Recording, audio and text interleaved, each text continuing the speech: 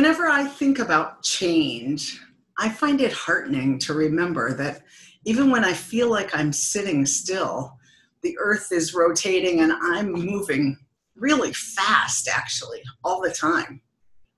When I look up in the sky and I see the cycles of the moon every night changing, it reminds me that I'm part of an ecosystem that is ever in flux, more like a mobile with all of the pieces balancing one another than like a stone sculpture of stillness.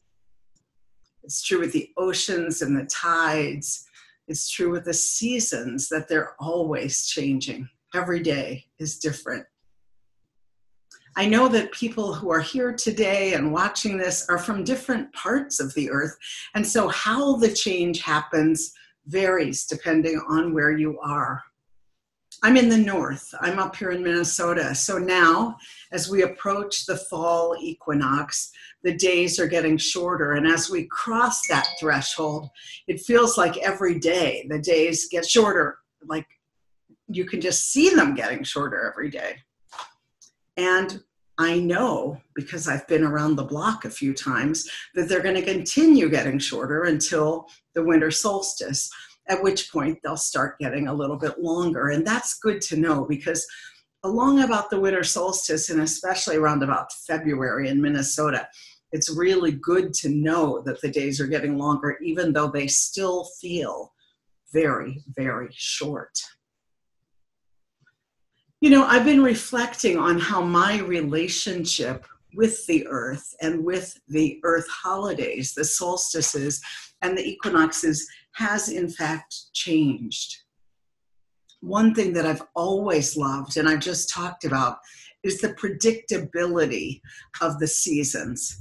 Summer always comes after spring, even if spring is unseasonably early or late or short or wet. Still, summer comes after spring. I know heading into fall that it will be followed by winter. That's not going to be just determined by a vote or by a human consensus. It's also true, however, that the earth is changing in ways that I believe, and most people who believe in science believe, is caused by overuse of resources. Every year they measure what day of the year we've used enough resources that are renewable from the earth, and the rest of it we're on borrowed time. And this year we crossed that threshold earlier than ever on August 1st. On August 2nd, we passed the point at which we were using resources that could be renewed. August 2nd, of course, is the midpoint between the summer solstice and the fall equinox, another Earth day. And so as I garden, as I maintain a very intimate and loving and primary relationship with the earth and with my identity as an earthling, I'm also aware that that relationship is changing. It's changing the way that people begin to care for aging parents. They've always thought of their parents caring for them, and suddenly they see the vulnerabilities of their parents and begin to think that they need to care for their parent. I'm feeling that about my Mother Earth, that I need to be caring for her as she cares for me, and how she does care for us. Here in Minnesota, it's still harvest season. We're harvesting all kinds of things, and it's so amazing, the abundance of the earth, the generosity. As a gardener, I hit points where everyone I meet is going to be given zucchini or cucumbers or tomatoes or cantaloupe or whatever I have too much of, because I need to give it away. The earth makes me be generous.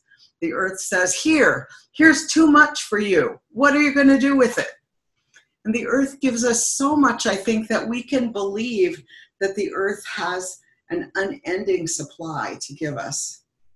So as my relationship changes with the earth, my relationship with the earth holidays has also changed. I love them. I love and mark the new moons, the full moons, the equinoxes and solstices. But I no longer receive them as something to which I am fully entitled and don't have to do anything about. I now feel the reciprocity that comes in a mutual relationship. that the earth gives to me and that I must give back. I must care for my little plot of land, this city lot that I live in here in Minneapolis. I must care for her by not putting pesticides in, by composting and putting everything that I can back out into the land, by using fish fertilizer and other healthy things to put into the soil, by watching carefully for pests that will hurt the earth, not necessarily needing to kill everything that annoys me and putting myself in the center, but really knowing what will damage the earth, what will cause lasting damage, and making sure to remove those pests. How about you? Are you feeling this change? I remember a few years ago, the ecologist Bill McKibben wrote a book called Earth with 2 A's, Earth. And he said we should have a new name because we're on a new planet now already. Global climate change isn't something that will happen later.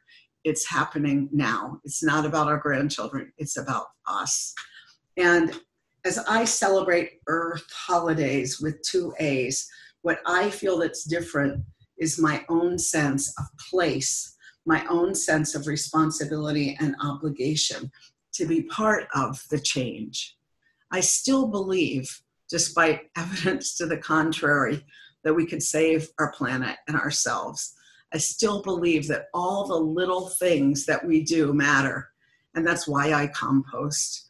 I still believe that putting my waste back out into the garden is a good thing to do rather than throwing it into landfill.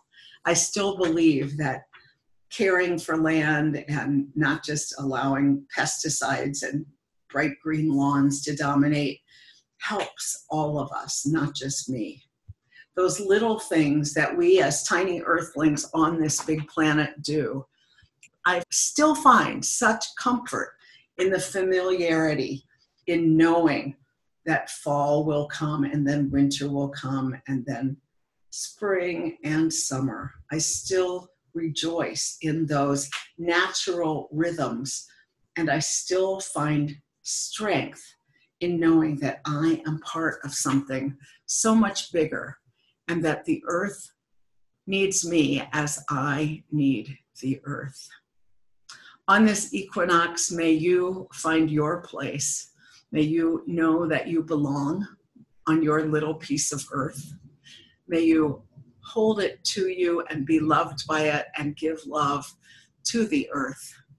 And may you know this time of change of lightness and darkness as a place of comfort, as a place of holding, as a place of familiarity.